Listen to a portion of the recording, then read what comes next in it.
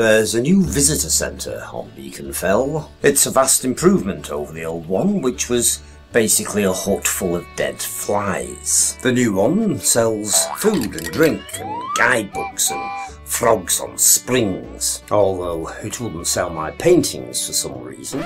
The old one housed a lonely visitor's log, half buried beneath a mound of insects' corpses. The log was full of complaints about the dead bluebottles. The new centre appears to have refocused the whole fell. Time was when the slope it now occupies used to overflow in the summer with anemic sunbathers, listening to their radios at full blast, their radish-headed children kicking footballs about and screaming wildly. The rest of Beacon Fell was ignored. We couldn't help wondering why they didn't just stay at home, really. Nowadays, however, it's all ramblers with thick woolen socks turned over their boots, backpacks, Ordnance Survey maps, bobble hats, and digital SLRs. A Zardos-like carved stone head that looks a bit constipated watches over them ominously. They introduced Thomas Dagnall's sculptures to Beacon Fell some years ago. What was once Lancashire's favourite dogging location was transformed overnight into a cultural event. There used to be a large carved bat suspended from the treetops by chains in the copse further up. It's gone now, and so have all our photographs of it, apparently. Scattered randomly throughout the woods, however, are a snake carved from a tree trunk, a mutant crocodile, what appears to be an ostrich with its head buried in the earth, and various other ingenious creations. They're really rather good. As its name suggests, Beacon Fell had a beacon on it once, as long ago as 1002, before William the Bastard invaded. One of a long line of beacons, stretching all the way from Priesthall round to Warbreck. These were our first line of defence, warning of invaders such as the Spanish in 1588 and the French in 1795. Nowadays, a trigonometry point, topped by a diagram detailing the various visible peaks, occupies the summit. There's Parlick Pike, which has a clough, pronounced clou, apparently. An enormous gouge in its side, which irresistibly draws ramblers to peer over the edge and into the fathomless drop. From its summit, the successful climber can look down on parachutists and gliders. Then there's Fair Snape, Snape being the old word for pasture, Saddle Fell, and Bleasdale. Unexploded bombs are said to lurk amongst those peaks, leftovers from the military training exercises that took place up there during the Second World War. It's good to see Beacon Fell being respected now, although it would appear the odd nutter still manages to slip through. In 2014, the police noticed a suspicious-looking gentleman in the car park, brandishing a crossbow.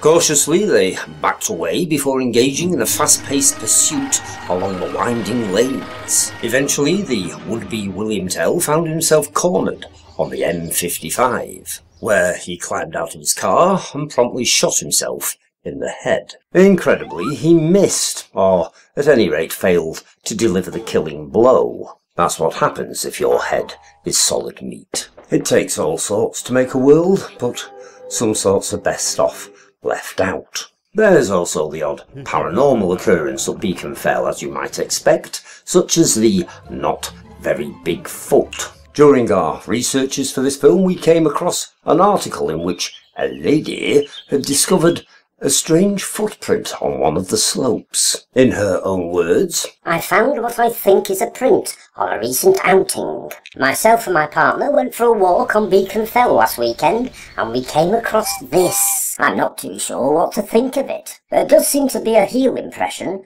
on what looks like a big toe." Evidence of a baby yeti, perhaps? Or just to remind her, as mentioned a few moments ago, that Beacon Fell was once a popular dogging destination. Whatever the case, it's onwards to Chipping, which is at least 1,000 years old, and at one time sported 7 mills along the banks of Chipping Brook. The last of these was Kirk Mill, a chair-making factory that went bankrupt in 2010. The village was originally called Chippenden, meaning marketplace, rather than anything to do with male strippers. The craft centre in Chipping has served longer as a shop, apparently, than any other building in Britain.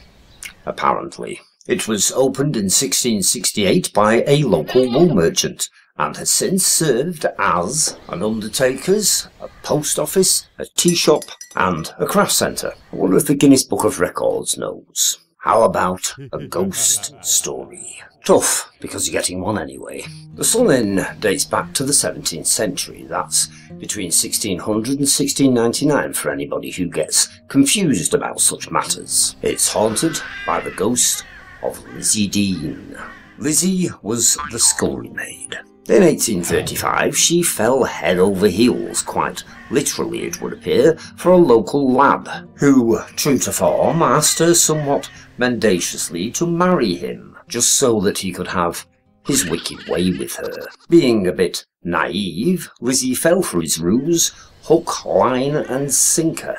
Once he'd fulfilled his conquest, he dumped her quicker than the Lib Dems dumped their egalitarian policies when they got into government. To make matters worse, he then proposed to her best mate, who, also being a big thick, agreed.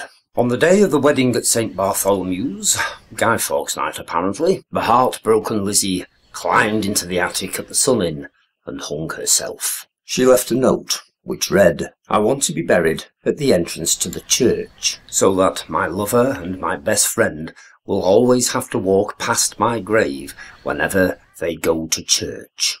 Nose, face, spite, whatever, Lizzie got her wish. Her grave can be found near the old church entrance, although her ghost has often been seen wandering around the Sun Inn in a colourful dress, making noises and moving items around without pay.